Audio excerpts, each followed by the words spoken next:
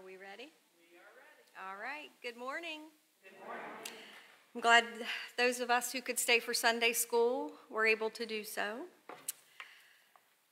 I have changed a lot of what I was planning on doing this morning with this lesson, from the music to pastor and other things. It went along with this lesson in ways that are taking it in a little different direction. We're in Romans, which I find a little difficult sometimes. To translate it into ways that you want to understand.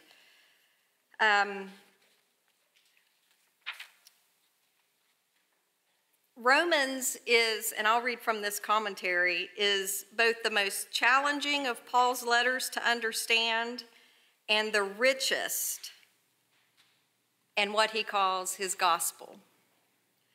Paul quoted Habakkuk in Romans to set the tone for the entire book. The righteous will live by faith. Only through faith in Christ may eternal life be found. And eternal life cannot be earned through works, which we heard that last Sunday, although works are important. Eternal life is not inherited by ancestry, although that's not unimportant. Eternal life, the life of salvation, is found only in faith that trusts God to save us. And some things that Haley said in the children's chat, not the plunger, but white as snow. One thing, which I don't know if Haley would remember, she was little, but I know Natalie, who was here, and a few other adults now who were kids, we had a song we sang, white as snow. White as snow, though my sins be as scarlet.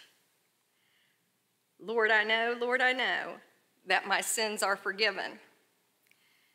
And the way they're forgiven is Jesus Christ. He died and was resurrected. And we're going to get into that with this lesson, Peace with God.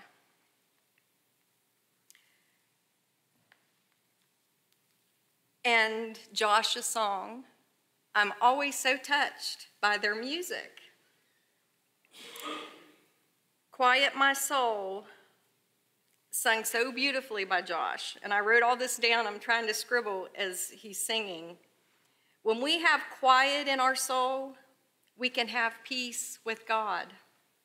And when we can become closer to Him and live our lives according. Whoever has ears, let them hear. Another song. And when the pastor was talking about praying and hearing what God is saying to you, this lesson for 2 weeks, every time I read through it, I couldn't get my mind around the point I wanted to make and bring it where it's easily understood. Sometimes it's hard to understand what Paul's telling us. But when the pastor said, open your hearts and eyes and let Him reveal to you what is supposed to be understood, we have to open our hearts to it and our ears to get what we're supposed to get. We can't focus on what we're supposed to be doing in our mind, what we think has to be done. Let's listen to what God's telling us. And the pastor said to serve Him better. It's not to serve Him more. It's not all we do, is it? Because if we do too much, we're really falling short. We're scattering ourselves too thin. We can't do a really good job for Him when we do everything for Him in our mind. We have to do better. And when we serve Him better, it's with our hearts. All right. Before we start our scripture, I want to have a prayer. Dear Heavenly Father, we just thank You for allowing us to be in Your house this morning. And we ask that these words from Paul and through all the writers of our scripture, let it come to our hearts and our minds and let us understand what we're supposed to do. We just ask that you lead us and guide us in all the ways that you want, not what we want, what you want. Let us be open to you. We ask that you be with all those that are suffering, dear God, those that are in need, not just financially, spiritually, in every way. You see the need, you see the hurt, you see every one of us inside and out, dear God. Just be with those that need you. Just be with us that we may bring your word to understanding. Amen. All right. This morning we're in Romans chapter 5, verses 1 through 11, and I'm going to read this scripture through. Therefore, since we have been justified through faith, we have peace with God through our Lord Jesus Christ, through whom we have gained access by faith into this grace in which we now stand. And we boast in the hope of the glory of God. Not only so, but we also glory in our sufferings, because we know that suffering produces perseverance, perseverance character, and character hope. And hope does not put us to shame, because God's love has been poured out into our hearts through the Holy Spirit who has been given to us. You see, just at the right time, when we were still powerless, Christ died for the ungodly. Very rarely will anyone die for a righteous person, though for a good person someone might possibly dare to die. But God demonstrates his own love for us in this: while we were still sinners, Christ died for us. Since we have now been justified by his blood, how much more shall we be saved from God's wrath through him?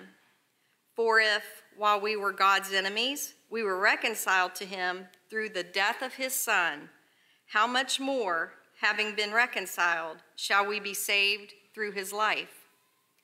Not only is this so, but we also boast in God through our Lord Jesus Christ, through whom we have now received reconciliation. Okay, when you go back in Romans, you're going to see what Paul's talking about. And having established that the life of Abraham is relevant to the Christian, Paul uses the connecting word therefore for two things. First, the phrase been justified through faith summarizes all of his thoughts in Romans 1 through 4. And second, the phrase we have peace with God through our Lord Jesus Christ.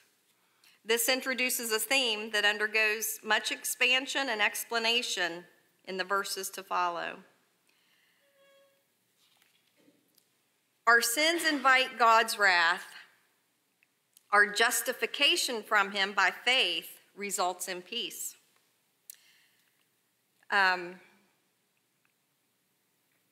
As Paul has explained, and as you read further into the gospel, we'll explain more, since God has forgiven our sins by means of a substitutionary atonement, which is the death of Jesus, no basis remains for God to impose punishment on those who accept his terms. Christians need not fear judgment from God. And in the second verse, through whom we have gained access by faith into this grace in which we now stand, and we boast in the hope of the glory of God. One thing I thought in this commentary that's worth noting, if anyone wants to jot this down, grace, G-R-A-C-E, God's riches at Christ's expense. What he did, well, it's the reason we are here. It's the reason we are able to be Christians. And the word hope, as frequently used today, is often not what the Bible means hope. You've heard the phrase, if someone's being sarcastic, well, one can only hope. That's not what hope is. That's not what it means. The New Testament uses the word hope in the sense of confident expectation of something good. For the one in Christ, there is no doubt. The quality of hope hinges on the character of the one in whom hope is placed. What more needs to be said? When we are in Christ, we have peace, grace, and hope. The concept of hope is so important to Paul, and this is a note to write down too, that he uses the word hope 17 times just in this book. So hope is so important, and it's not a sarcastic remark. It's genuine. We have it, we know. Verse 3, not only so, but we also glory in our sufferings because we know that suffering produces perseverance, perseverance, character, and character, hope. Who likes to go through perseverance and suffering? I should say, who wants to go through suffering to gain perseverance? These are all qualities that we need and we want, but it's not easy to have our faith, is it? When we're going through hard times, whether it's illness, different things to different people. Pastor mentioned different instances that he saw at the hospital. That's a little piece of the world. How much is there? The suffering in so many different ways. But when we know the Lord and we have our faith and we are at peace with God, it makes it so much easier. And one of the things I wanted to touch on too is our job as Christians, when we have the relationship with God, it's to reach out to others. We have got to bring others to know what they're missing. The lives that's torn up from drugs, from mental illness, that can be helped. But we're missing the opportunity. We've got to reach out. We've got to go out into the world. That's our job. And when we mentioned serving him better, not just more, do it in a way that's worthwhile, that's going to change somebody's life. We've got to bring people. These pews should be jam-packed. We had a time where we couldn't come. We know that. Let's get everybody in here now who needs it. That's our job. Let's do our job better. And hope does not put us to shame because God's love has been poured out into our hearts through the Holy Spirit who has been given to us.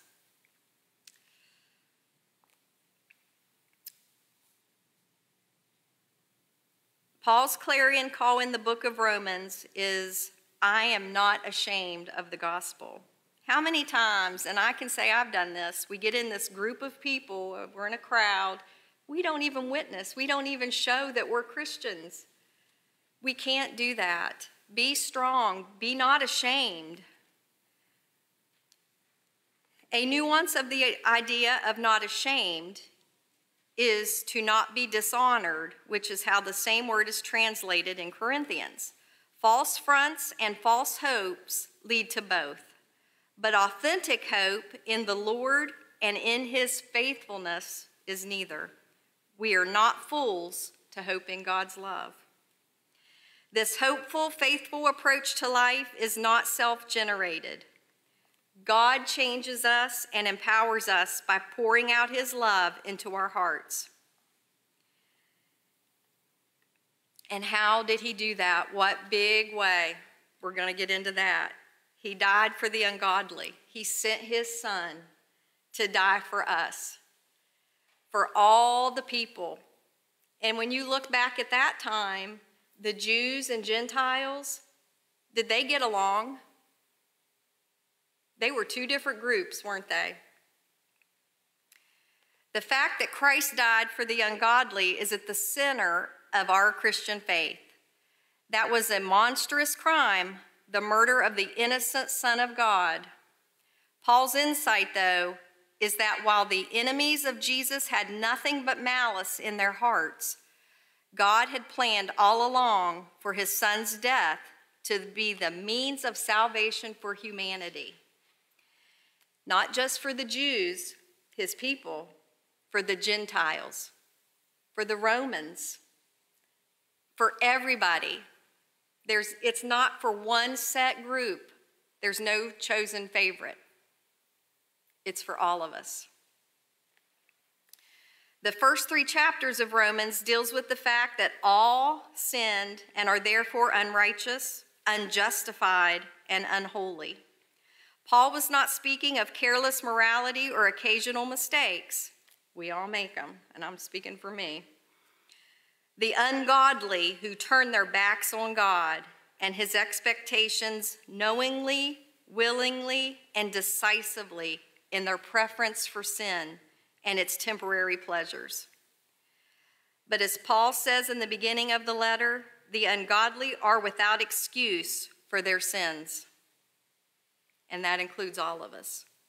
There's no excuse for turning our back on God and not living our life the way he wants.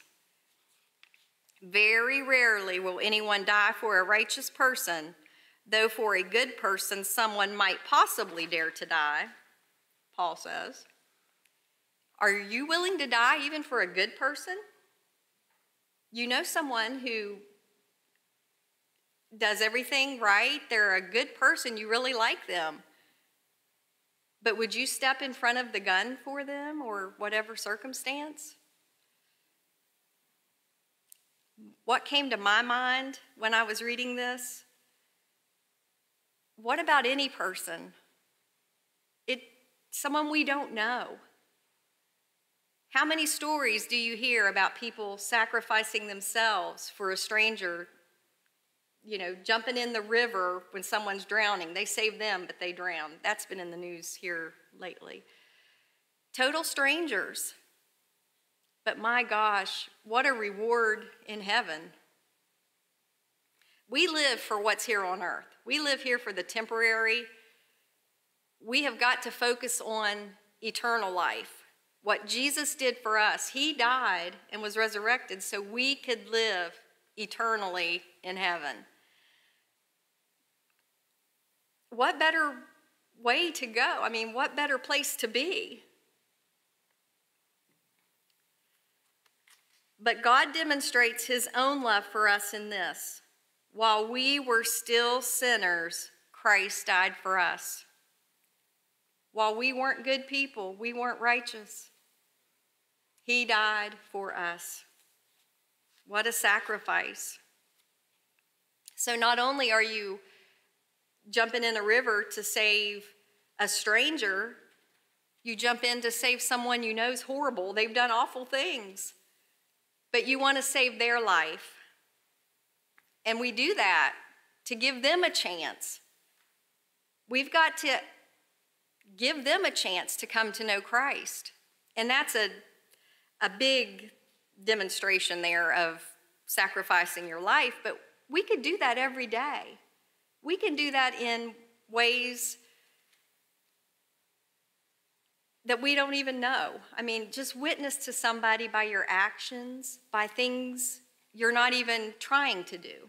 When you have that relationship with God, that's what you do. You show it, you live it.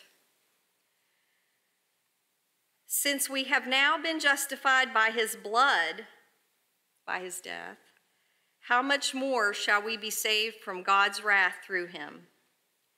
The death of Jesus paid the price for our sins, a price we could never pay on our own. We are now counted as righteous because we are justified by his blood. We can be at peace with God. The work of Christ has been done. We are new creatures, we wear a new name, and we have a new destiny. Because of Jesus' work, our faith and God's grace, we no longer need to fear the future. We respect the mighty wrath of God, but we do not fear it because we have forgiveness through faith in Jesus. Don't be afraid to sacrifice. Don't be afraid to reach out. And in the big picture here, don't be afraid to give your life for someone else. For if while we were God's enemies, we were reconciled to him through the death of his Son, how much more, having been reconciled, shall we be saved through his life? The ungodly, the unrepentant sinners are still God's enemies. Sin severed the relationship between sinner and Creator. But God has provided the way by which those who are separated from him can come back. The new relationship is one of being reconciled. Salvation involves being returned to an ongoing relationship with God, and reconciliation comes only and always by the death of his Son. Now that Jesus is alive and reigning as Lord, how much more will he help those who have accepted his gift of salvation? We can have no doubt that Jesus will return and complete God's plan of redemption. Jesus' resurrected life and reign is the firm basis for the assured hope of our own resurrection. If our hope in Christ goes only as far as this life, then we are to be pitied for having believed a lie. Have you ever heard that? I read a lot, and in a book I was reading, a person was having an argument with an atheist. And they were telling them, what a fool you are. You believe this? This isn't even true. Well, I'd rather live on the basis it is and have eternal life than to follow your way and have eternal damnation. So, and that's what that means. Not only is this so, but we also boast in God through our Lord Jesus Christ, through whom we have now received reconciliation. Paul's phrase, not only, but we also, is an expression meaning there is more. We have been reconciled or reunited with God. We have been saved from sin and death by means of his grace, and as a result, yes, we can boast. We have now received reconciliation that results in being restored children of God. Through our faith in Jesus Christ, our hope is secure and our joy is complete. All of what Paul described comes through our Lord Jesus Christ. Last week, Brett talked about living under the law. We have a new law, don't we? Jesus Christ. That all changed. The old way all changed. We were set free, but we have to accept that freedom. We have to accept his death and resurrection and accept that gift that God gave us. On a grand scale, we understand the truth of Jesus' teaching. The God of all creation chooses to love and save his enemies rather than hate and destroy them, at least for now.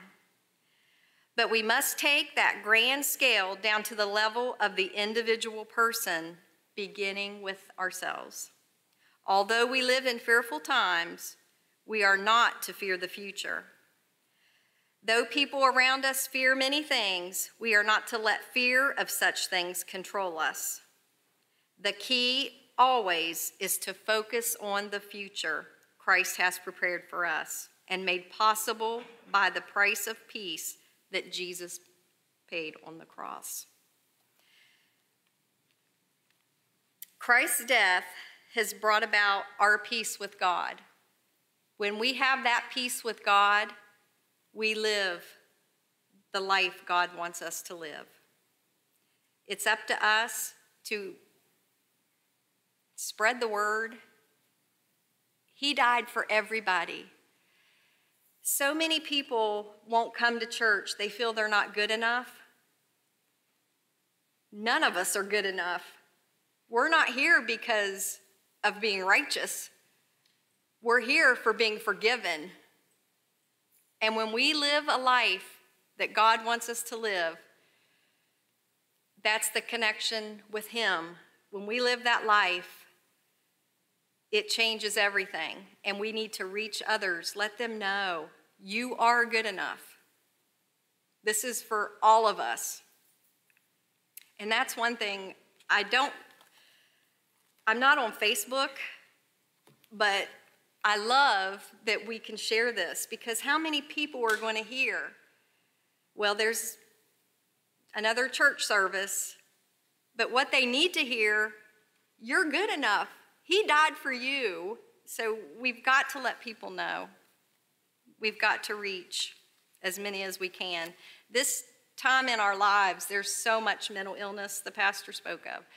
Drug addiction. They feel like they're in a dark place and they can never come out. Let God be that light. Let us be the light shining for God and bring them to Him. So the lesson in Romans was peace with God, and we have that peace through Jesus Christ. Let's live for Him because He died for us. And let us pray. Dear Heavenly Father, we just thank you for your Son, Jesus Christ, that you sacrificed Him. For even though we are all sinners, you still loved us. We still have a chance. Those that turn away, those that don't accept you, there's still time. Come to know God. Come to see that light. Let Him change your life.